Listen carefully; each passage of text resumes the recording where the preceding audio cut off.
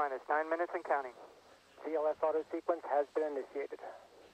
The ground launch sequencer, the primary computer here in the firing room, is now in control of the countdown. We'll be checking over 1,000 parameters in the launch sequence for Space Shuttle Atlantis in the next 9 minutes.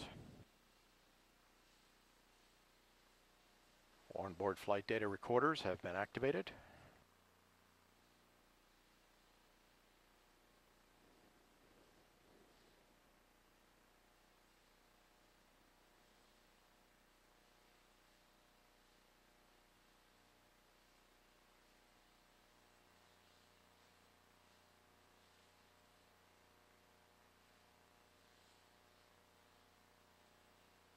TLT, OTC, connect essential buses to fuel cells per your checklist. OTC, TLT, that's in work.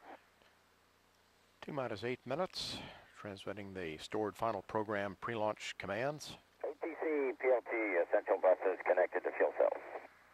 Copy.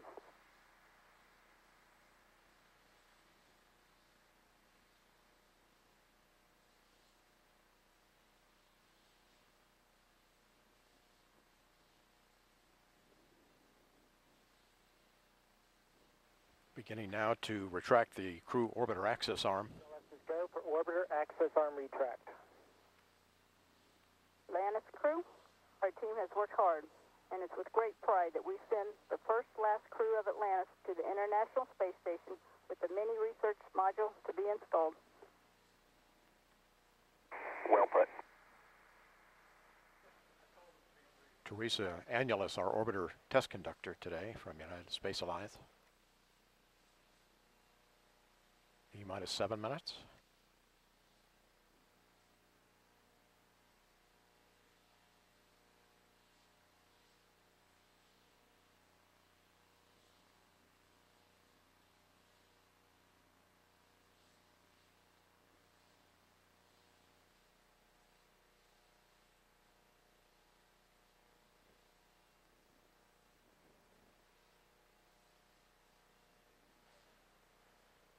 Next, the pilot will perform the auxiliary power unit pre-start in about...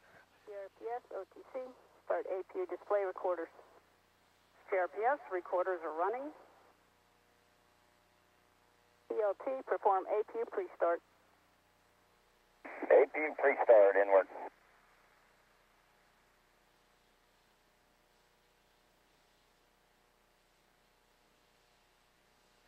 Next major milestone will be at T-minus 5 minutes when the orbiter's auxiliary power units will be started.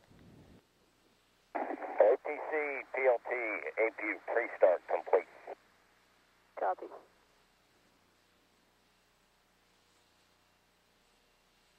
And at that time, the data recorders here in the firing room will be started.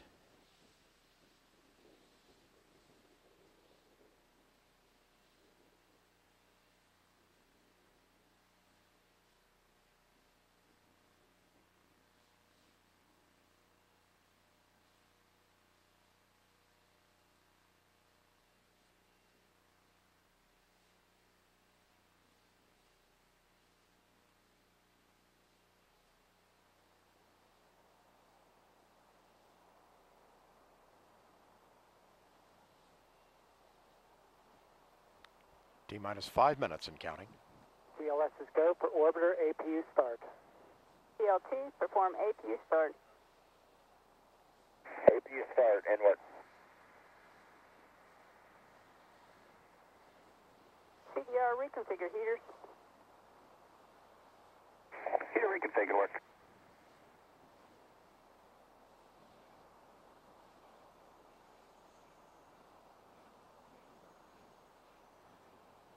Solid rocket booster safe and armed devices now being armed.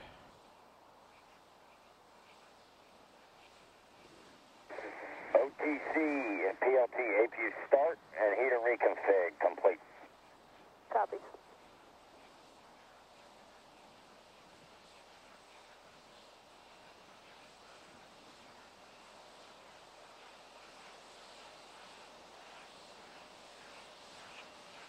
T-minus 4 minutes and counting. CLS is go for purge sequence 4. Starting the orbiter aerosurface profile test.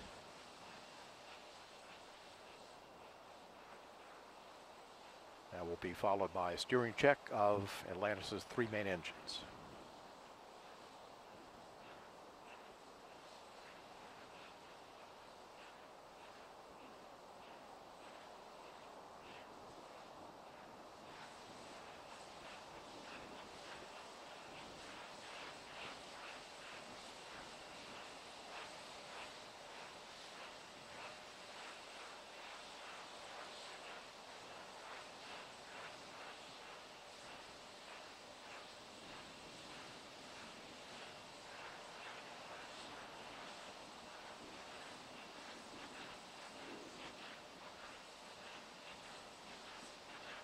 T-minus 3 minutes and counting. Verifying the main engines are in start position. CLS is go for EP LO2 pressurization.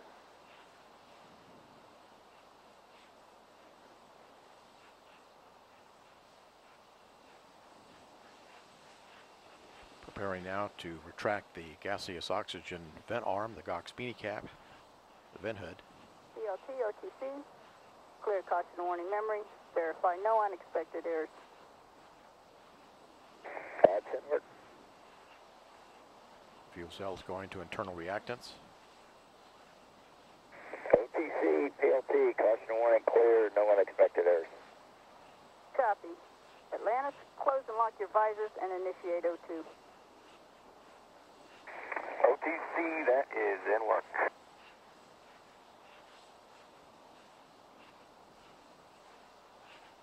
T-minus 2 minutes and counting.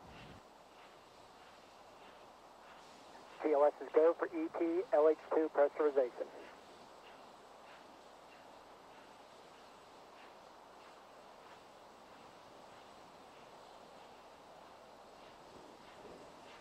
Activating the cameras on the solid rocket boosters.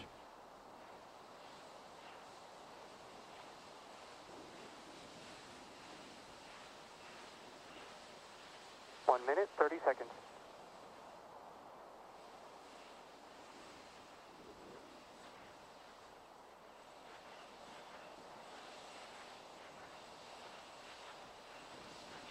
Sound suppression water system is now armed.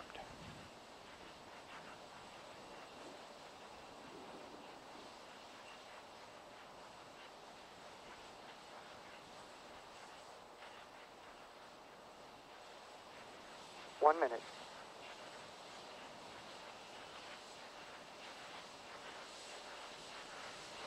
Ground launch sequencer will hand off to Atlantis' onboard flight computers at T-minus 31 seconds.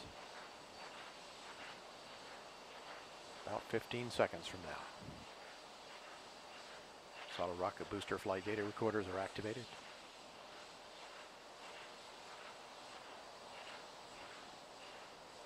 T-minus 31 seconds. The handoff has occurred. 25. Solid rocket booster nozzle gimbal check. Firing chain is armed. Sound suppression water system activated. T-minus 13, 12, 11, 10, 9, 8. Go for main engine start. 6, 5, 4, 3, 2, 1. And 0 and liftoff of Space Shuttle Atlantis, reaching the crest of its historic achievements in space. Houston, Atlantis is in a roll. Roger, roll. Houston is now controlling. The roll maneuver is complete. Atlantis is in a heads-down position on course for a 51.6 degree, 136 by 36 statute mile orbit.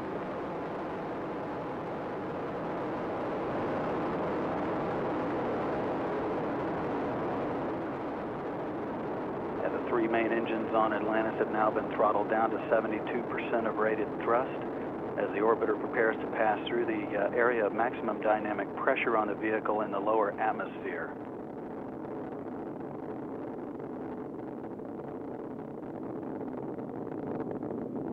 The engine's now beginning to throttle back up.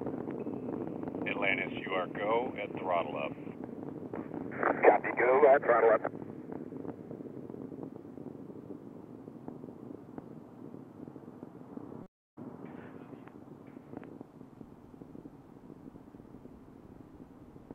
All three engines looking really good, back at full throttle now at liftoff. The fully fueled shuttle, boosters, and external tank weighed 4.5 million pounds. It now has burned half of that liftoff weight in propellant. 1 minute, 30 seconds into the flight, all three auxiliary power units that provide hydraulic power to the orbiter's systems in good shape, as are the fuel cells providing electricity to all of the systems on board. Atlantis is already 19 miles in altitude, downrange from the Kennedy Space Center, 20 miles, traveling 2,500 miles per hour. Coming up on staging, the point at which the twin solid rocket boosters burn out and separate from the orbiter.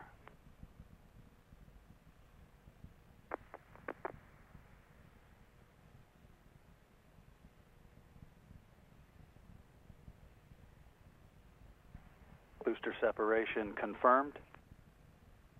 The onboard guidance system has done its job of settling out any of the dispersions that have been introduced at the booster separation.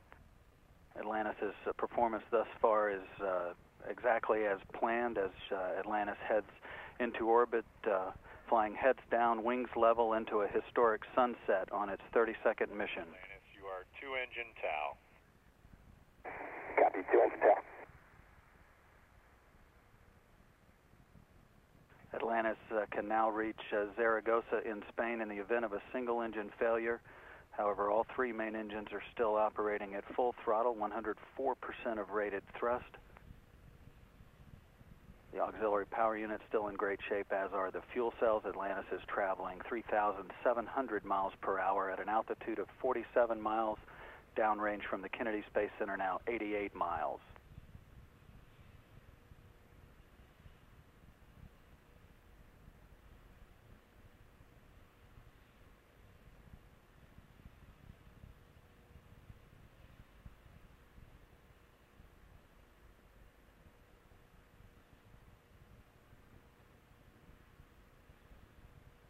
Atlantis is getting a boost from the orbital maneuvering system engines on the tail of the vehicle. Those have been burning now for about 1.5 minutes.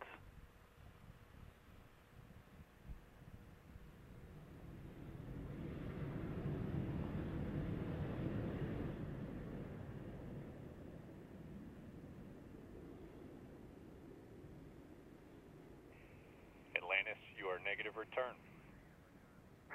Copy, scored, negative return. Negative return means Atlantis can no longer return to the Kennedy Space Center in the event of an engine failure. It's already traveling too high and too fast to return to the launch site. Now traveling 6,000 miles per hour, 180 miles from the Kennedy Space Center at an altitude of 62 miles, or about 330,000 feet. This view from a camera on the external tank looking down the length of the orbiter as Atlantis heads into orbit on its 32nd voyage into space.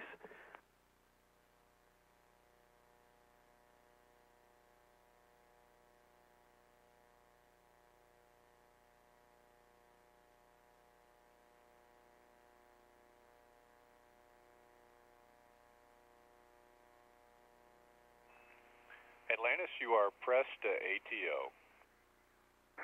Copy, press to ATO. Atlantis can reach orbit on 2 engines should one fail at this point. However, all three are still in great shape. I've got a report that the flash evaporator system providing cooling to all of the systems is also operating normally as well. Atlantis is traveling 7,700 miles per hour, 278 miles downrange, 67 miles out in altitude.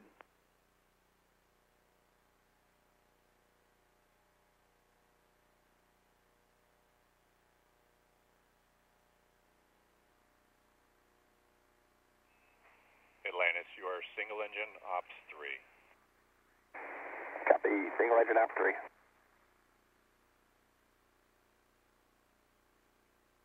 standing by for the guidance system to take over control of Atlantis and roll the vehicle to a heads-up position. This roll to heads-up allows for... Atlantis, you are press to MECO and single engine Zaragoza 104. Copy. Press to MECO, single engine Zaragoza 104. Atlantis can reach a safe orbit on 2 engines now. Lucky dog.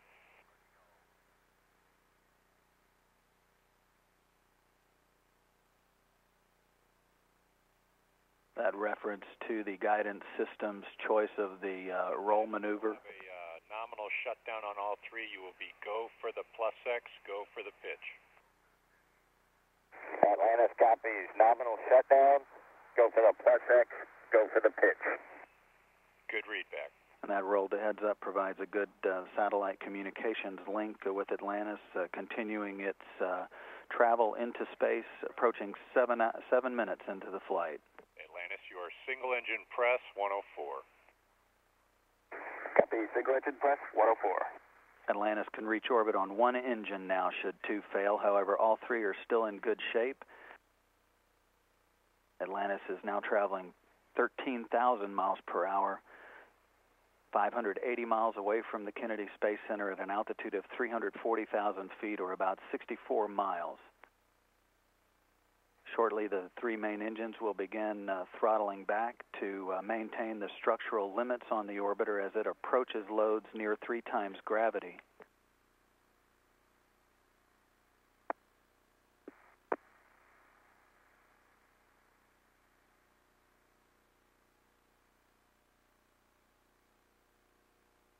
All quiet here in Mission Control with all systems in great shape. Atlantis is traveling 15,500 miles per hour, approaching 8 minutes into the flight, downrange 740 miles at an altitude of 64 miles, 337,000 feet.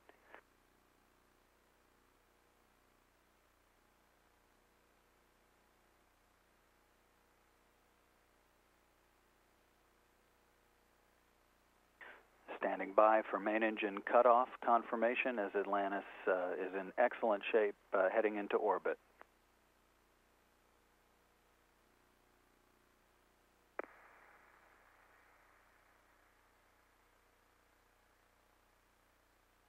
Main engine cutoff confirmed, standing by for separation from the external fuel tank.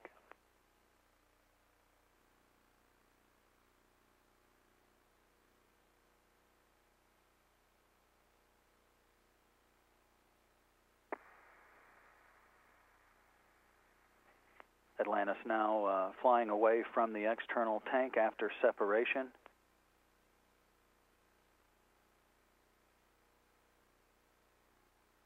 Plus X burn maneuver being performed by Commander Ken Ham.